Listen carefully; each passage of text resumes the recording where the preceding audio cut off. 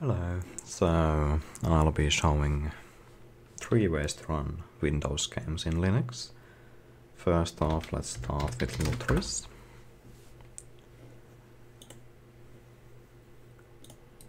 Here we have OpenGL Overwatch running with Bumblebee. We can't use DXVK since Bumblebee doesn't support Vulkan, but we use passthrough and wine async. So let's see how it works.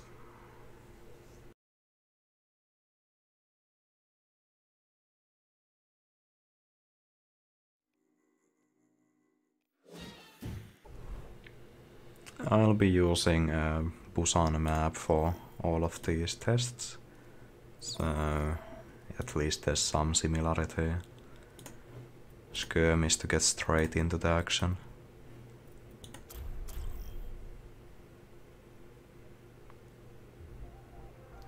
Also I chose Overwatch since it's the one I got running on all 3 setups: PCI passthrough, Lutris and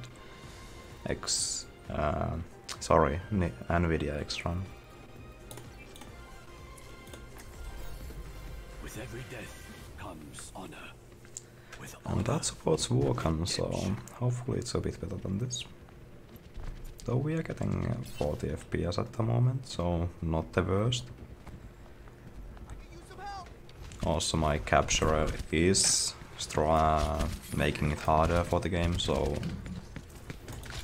normally I'd get a bit better, but not much, like 50 to 60 on this setup.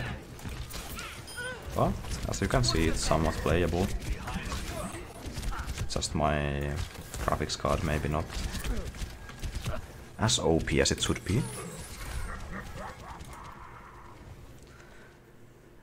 Next up, we can check that the drivers are now nvidia and SND HDA Intel.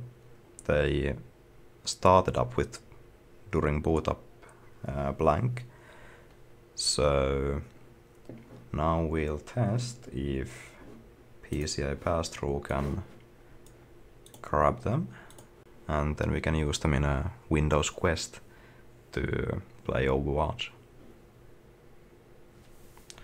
Okay, it runs, and when we check this, now it's VFIO PCI, as it should be. When we close this machine, it gives it back to NVIDIA as well, so that's real nice. No manual rebinding of the drivers needed. Of course, we also have a looking glass, so we get to see what's happening on the Quest. The problem with this is it also tanks my CPU, kinda. So having both recording, looking glass, and then running a game might be a bit stuttery. Generally, if I play it straight to the monitor, the quality is a bit better than we had with OpenGL with Bumblebee, but then I don't have a looking glass seeing straight into the host. I'm in Quest.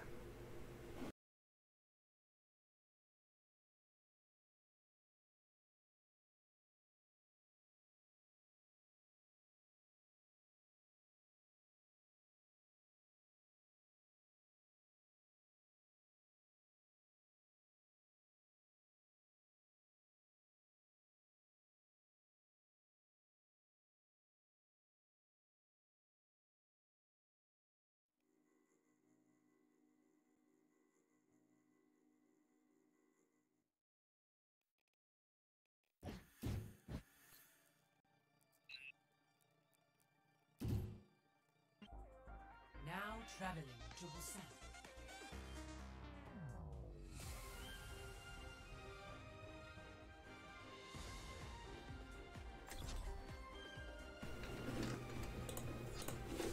So here we are, this time running it in a Windows Quest. As you can see, the loading is struggling. The CPU isn't quite at 100%, but it's kinda getting there with post capture and the looking glass. We still have 40 FPS, so similar.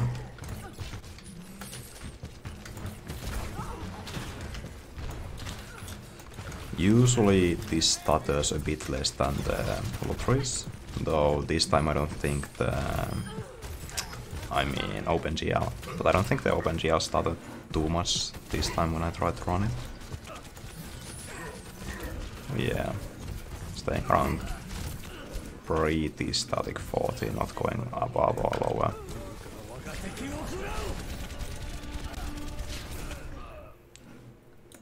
Then lastly, we'll be using nvidia-xrun for Vulkan support.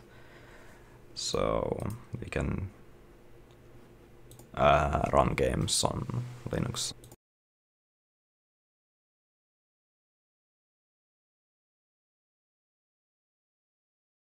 But for the nvidia-xrun to work, we need to switch to a different TTY. Also, if we, for example, want to use Lutris there, we need to first close it down here, so we can start it up over there as well. So, I need to close the recording and start it once I'm in the secondary TTY. So, here we are on the second TTY. I forgot to say you can switch with Ctrl-Alt-F keys. So F1 for the one by default usually, and F2 is this one. Here we'll still be using Lutris,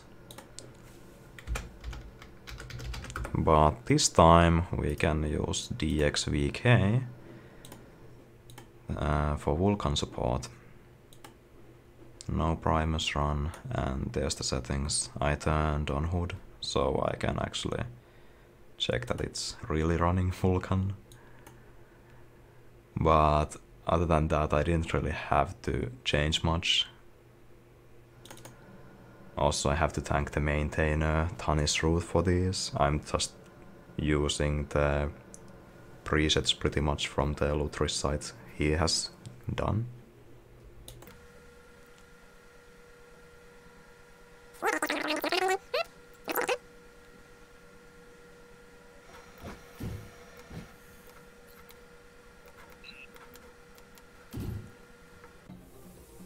Now traveling to Busan.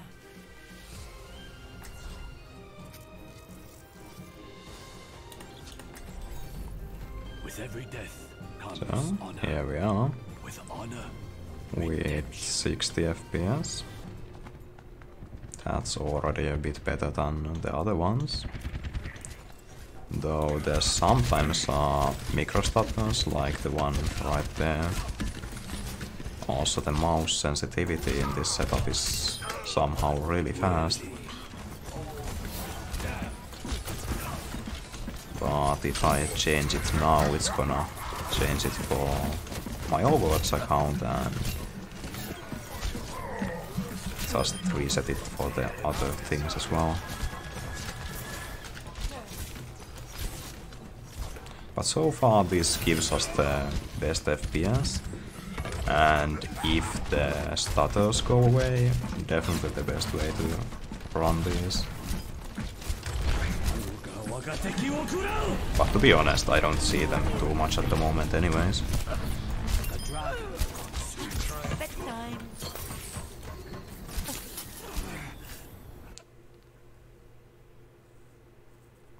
So that's about it, and now to avoid rebinding we need to log out from here and go back to the first TTY. There everything stayed same, so we can just go back to continuing whatever we're doing. And we are back to the first TTY again. So now we can check what the drivers are. It cleared the NVIDIA driver.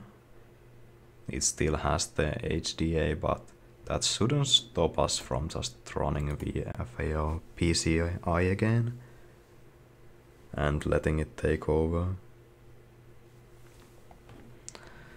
As you can see, it started and it's back to VFA.